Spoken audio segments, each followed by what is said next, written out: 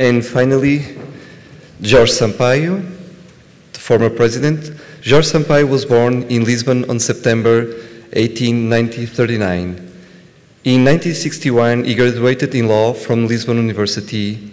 Whilst at university, he was involved in various academic activities that marked then the start of persistent political action against the dictatorship. He then took up a legal career. He became a member of the board of the Law Association, playing an important role in the defense of political prisoners in the dictatorship. In 1969, he stood for parliamentary elections for the National Assembly as a member of the CDE, Electoral Democratic Commission, opposing the ruling dictatorship. Politically active, he participated in resistance movements working towards a socialist-inclined democratic alternative. From 1979 to 1984, he was a member of the European Human Rights Commission of the Council of Europe, where he played an important role in defending fundamental rights and in contributing to a more dynamic implementation of the principles contained in the European Convention of Human Rights. He was re-elected to the Parliament in 98, 85, 87, and 91. In 1989, he ran for mayor of Lisbon and he was elected. Later re-elected in 1993. At the time, his candidacy was of great political significance and gave what were local elections a national impact. In 1995, following a successful campaign, Jorge Sampaio was sworn in as the President of the Republic of Portugal. In May 2006, he was appointed by Kofi Annan as United Nations Secretary General's Special Envoy to stop TB, and in April 2007, he was appointed by Ban Ki-moon as United Nations High Representative for the Alliance of Civilizations, a position he held until 2012. He holds a significant number of Portuguese and foreign honors and awards. Ladies and gentlemen, Mr. Jorge Sampaio.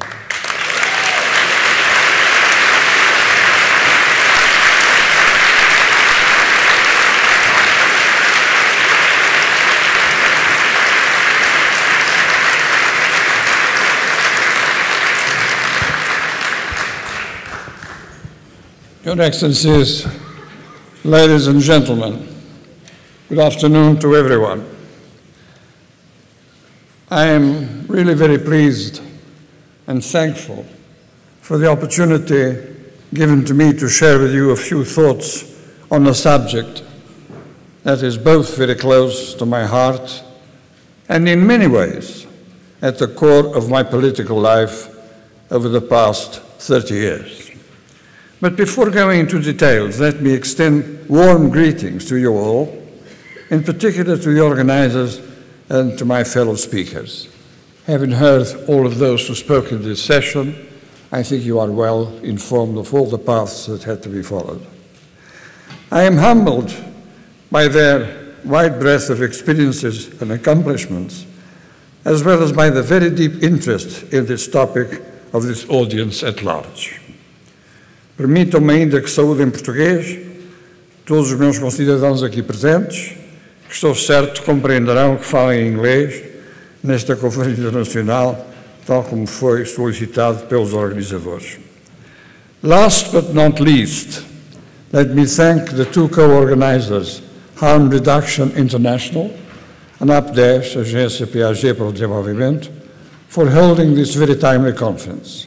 The program is, of course, very impressive, and the wide range of speakers announced is really, truly amazing. My sincere congratulations. Dear friends, if I may say so, I have been addressing the topic of drug policies since the 90s, when I was mayor of my city, Lisbon. And afterwards, as president of this country, I kept this issue among my priorities, trying to keep it high on the national political agenda.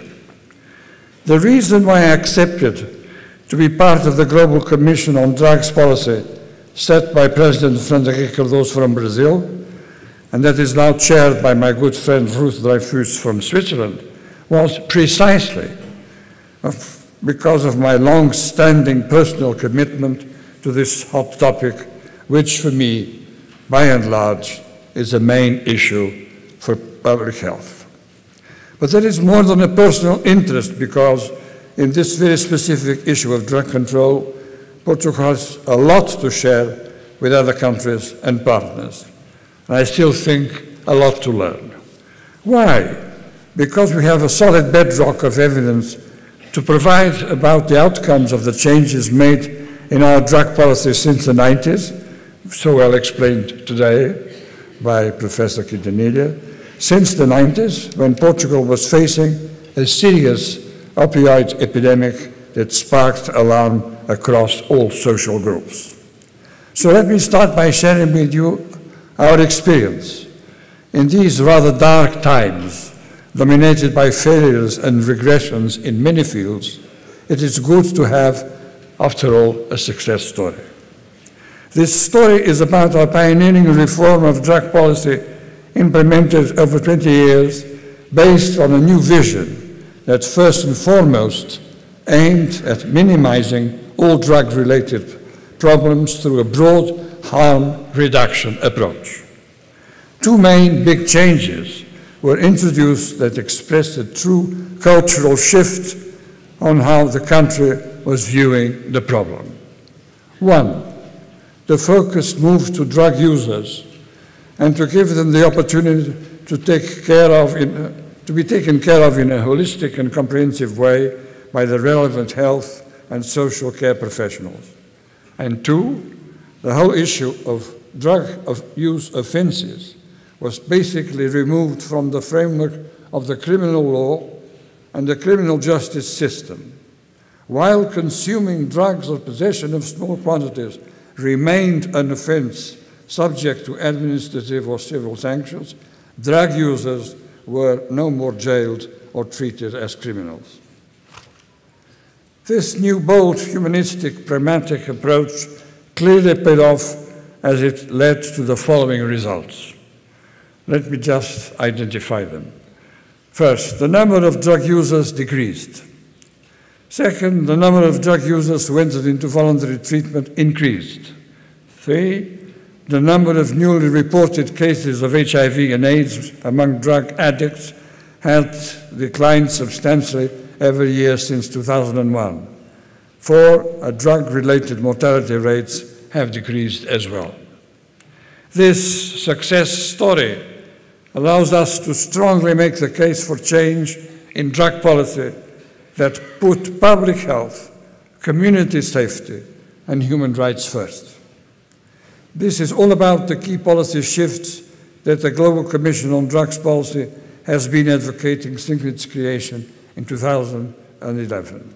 I mean, putting people's health and safety first, ending the criminalization and incarceration of people using drugs. 3, changing enforcement responses to drug trafficking and organized crime. And 4, countering prejudices about people who use drugs, thus addressing world drug perception-related problems.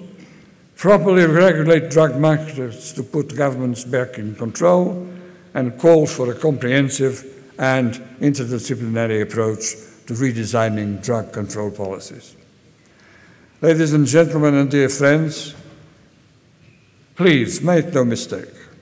Successes are not timeless. What was innovative in the past and produced change for the better has to be kept under permanent scrutiny, evaluation, and review. Public policies have to adapt to new trends and address emerging and long-term challenges. They have to adjust and improve conceptual frameworks, approaches, and tools.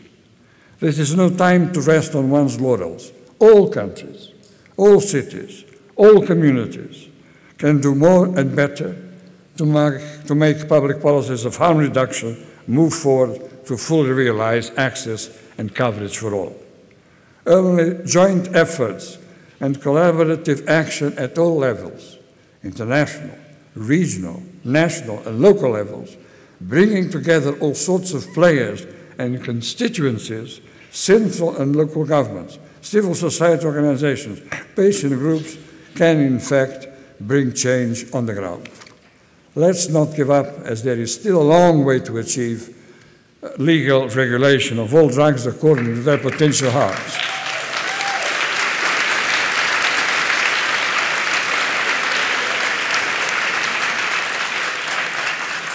Against this backdrop, harm reduction would be much easier and would provide public policy with more solid foundations.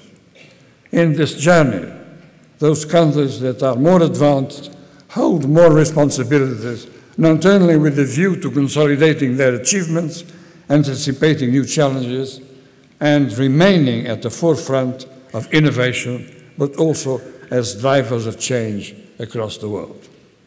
Ladies and gentlemen, in this regard, let me draw your attention to the upcoming report of the Global Commission on Drug Policy that will be launched on 25th of June in Lisbon. For the very first time, this report will challenge the international classification of drugs, showing that it has little or no correlation to their scientifically assessed harms. Yet, as we all know, it has been playing a large role in shaping current perceptions of drugs and their potential dangers. It is time to turn the tide. A non-stigmatizing and evidence-based drug scheduling system can influence and guide people to make more responsible and less harmful choices. Therefore, ladies and gentlemen, to develop further a credible drug strategy, a new step ahead has to be made, one that will use rational evidence for the assessment of the harms of drugs. Without any doubt, this is the way forward. Let's work, plan, and act together to make it happen and spark sustainable change. I wish you well. Thank you very much.